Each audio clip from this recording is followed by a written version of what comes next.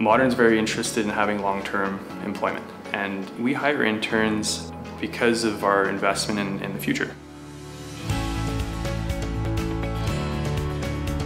Training, I think, goes both ways. In co-op students, when we onboard them, it's for obviously the students themselves, but also our managers.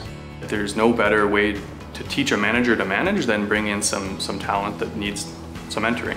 Having an intern brings a bunch of strengths. First of all, there's youth or new ways of thinking about diversity or inclusion. All of that stuff is really, really healthy.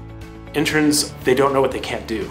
So you can really push an intern really hard and they'll succeed, which I think is great. Getting an opportunity like this to work for a company with relevance to what I've done in the past has been just a great experience and something I've been waiting for so long, so it's really exciting. What Shelby's doing right now, we're doing what's called an as-built procedure on the Cancer Center in Calgary.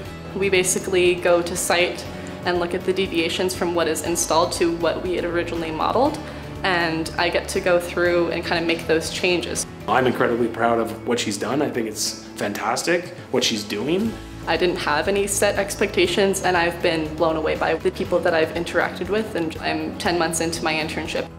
If you asked me on day one, there's no way I would have said I would have been able to do everything that I've done up until this point.